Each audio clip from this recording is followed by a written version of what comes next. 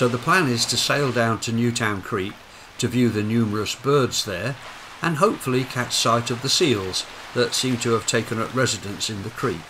It's a lovely day and we have a following wind, a very gentle introduction to sailing for Lucy.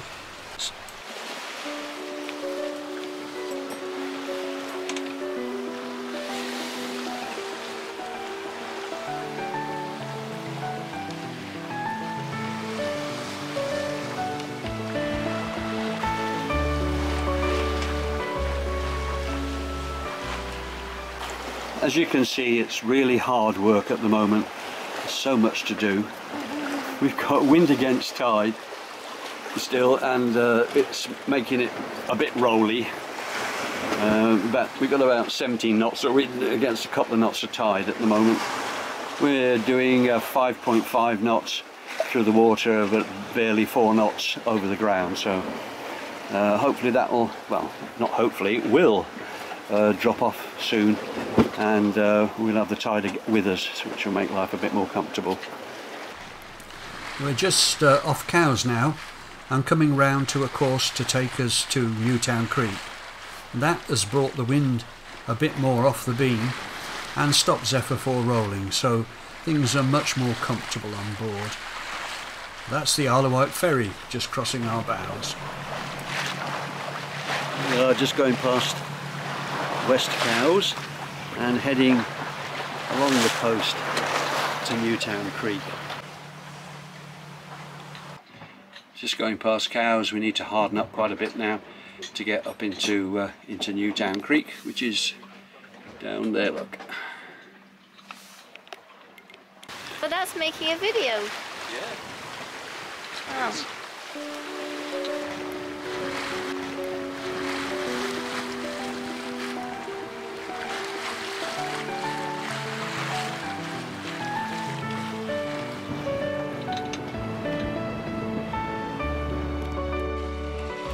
So here we are in Newtown Creek.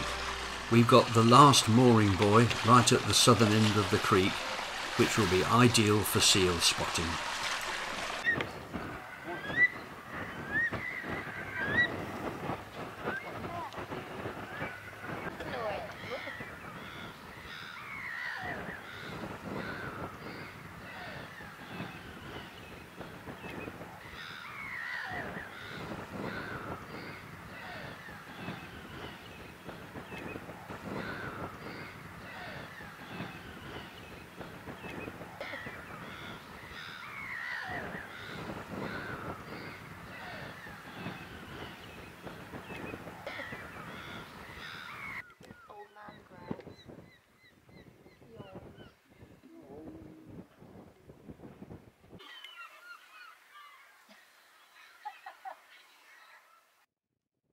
In the morning, the intrepid pair decided they needed to get closer to the action, so they pumped up the Avon dinghy, and after deciding who was going to sit where and who was rowing, I cast them off and away they went. Well, it might be difficult to row from down position. Well, you're sitting on the seat, Luce, so do you want to row? I can row. Don't worry about the rope, I'll sort the rope out for you. Turn around then.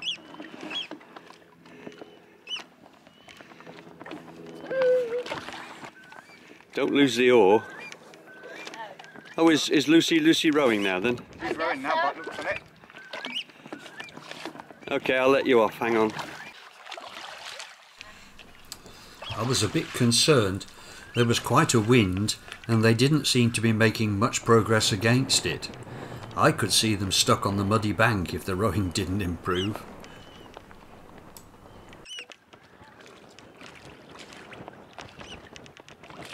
But they eventually made it back and we cast off and made our way out up to the Solent on a quest to find red squirrels.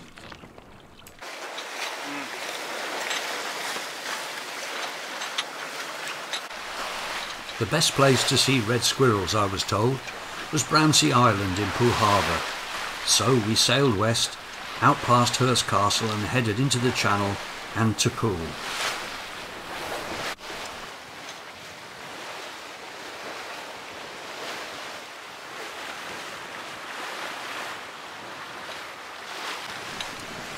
Superb sailing conditions, a good stiff breeze and pretty much a broad reach.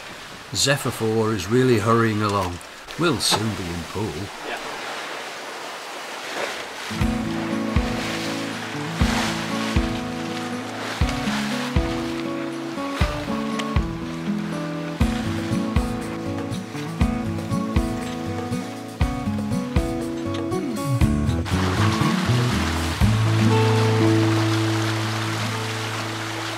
Going past Hengersbury Head, that's the promontory seaward side of Christchurch. This is Hengersbury Head on the chart plotter. We're down here and we're going to, X marks the spot, which is the entrance buoy to Poole Harbour. And at the moment, plotter is talking to the autopilot and making sure we get there. It's brilliant.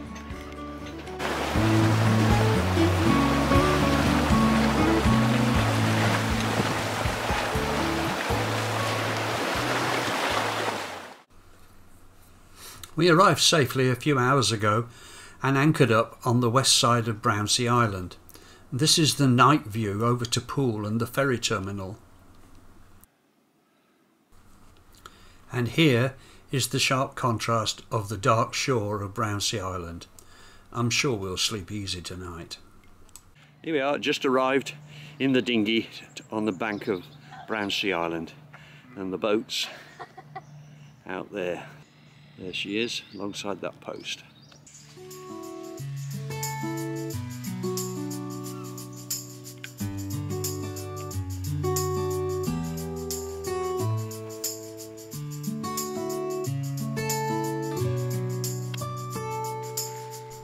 After a short walk, we came across this peacock, quite unperturbed by our presence. The bright iridescent colours indicates a male, but judging by the shortness of his tail feathers, may be quite young. The bright feathers are quite a contrast to the peahen, which we came across a little further down the road. We were still hoping to catch sight of a red squirrel. One of the volunteers had told us they were about, and then Lucy spotted one, and for the first time for all of us, we saw one, only briefly and from a distance. Just keep watching this video, there's more to come. I hope you're enjoying our little adventure. Please don't forget to subscribe. Click on the red box bottom right.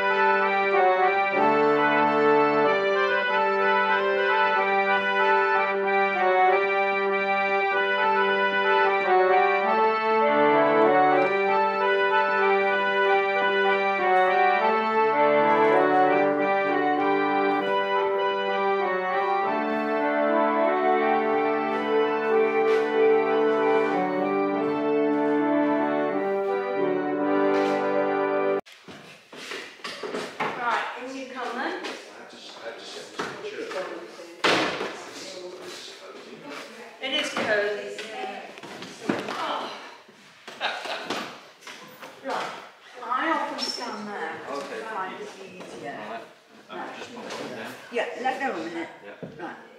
Can you see the air gauge? I can see that, yeah. Yeah, well get it to about there and keep it pumping the whole time. Okay.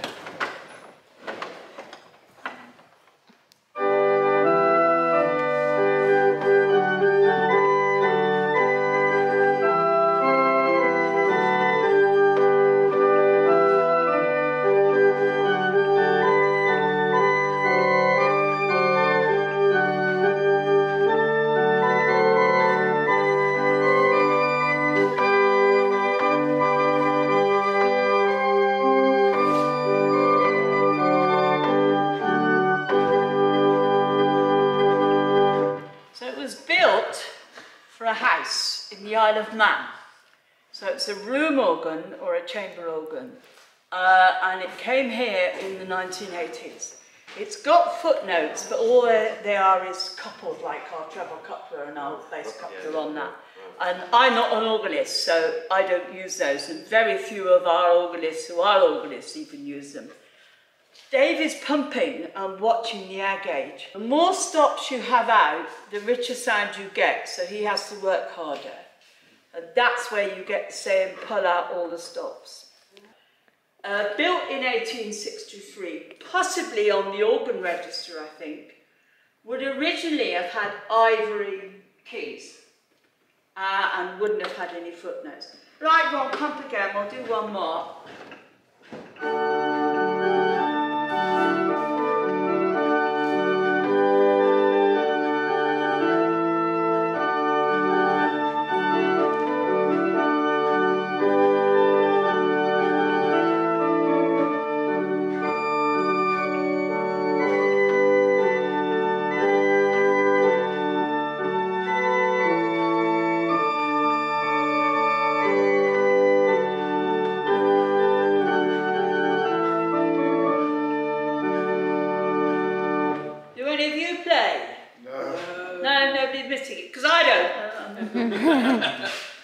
Well, that was fun.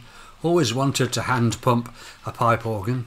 Baden Powell held his first scout camp here. It's still used by lots of scouts and guides today, and this is his memorial. And after that, it's time for lunch.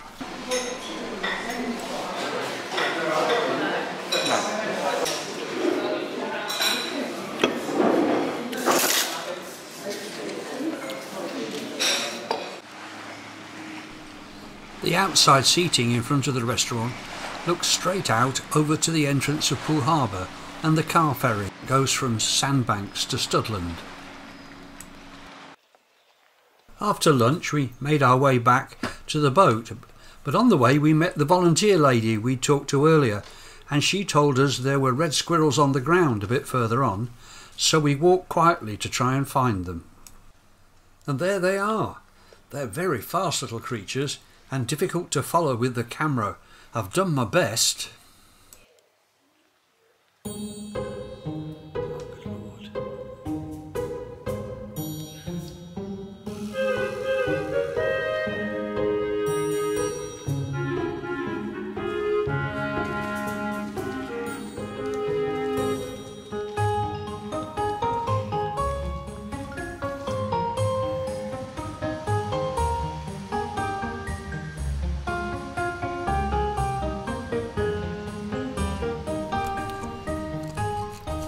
Someone had left some hazelnuts on top of the tree stumps, and the squirrels were collecting them one by one and burying them, squirreling them away. I got the impression that other squirrels would then dig them up and move them somewhere else.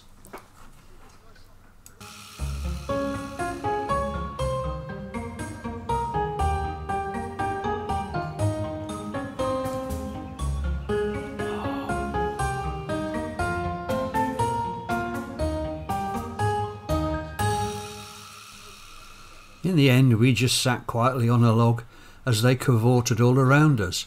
I took lots of video for over an hour, far too much to include in this video, but I will make another video later just about the Brownsea Island red squirrels.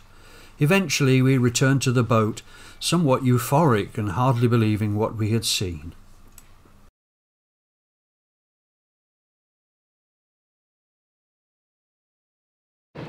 "10 o'clock, Brownsea Island. The wind's starting to fill in, and we're just about to get underway.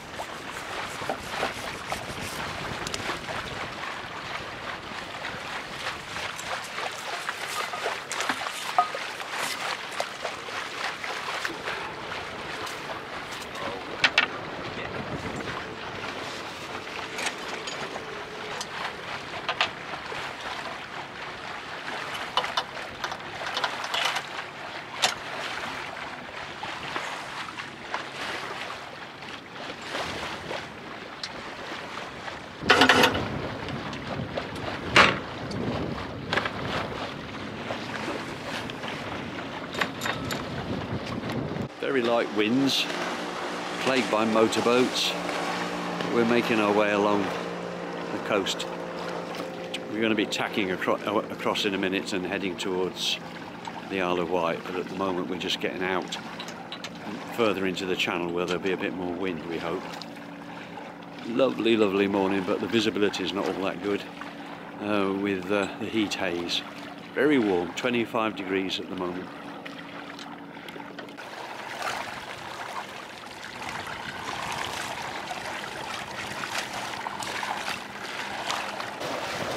Well, Predict Wind got it right again. They said that there would be more wind further out, and so further out we're getting into the channel. The wind strength's gone way, way, way up. We're up around 16, 17 knots of wind at the moment, so we're chonking along at a good 5.5. Heading further out into the channel. Eventually we'll tack, and with a bit of luck we'll get all the way to the Needles or to Hurst Castle in one big tack, in quite good wind conditions as well. The Isle of Wight is over there somewhere, as you can see, completely obscured by this low mist. Well, we've run out of wind, unfortunately, so we're motoring now and heading for the Needles Channel. Shame really, it's very hot, 28 degrees at the moment, but fortunately it's a bit cooler out here. Yarmouth Harbour has done us proud again. We've got a nice alongside berth, and tonight eat food and shower and all that sort of good stuff, and then we'll be on our way back to Gosport tomorrow. It's a very quiet morning in Yarmouth today. Flat calm, not a breath of wind. Looks like it will be a long motor from here to Gosport.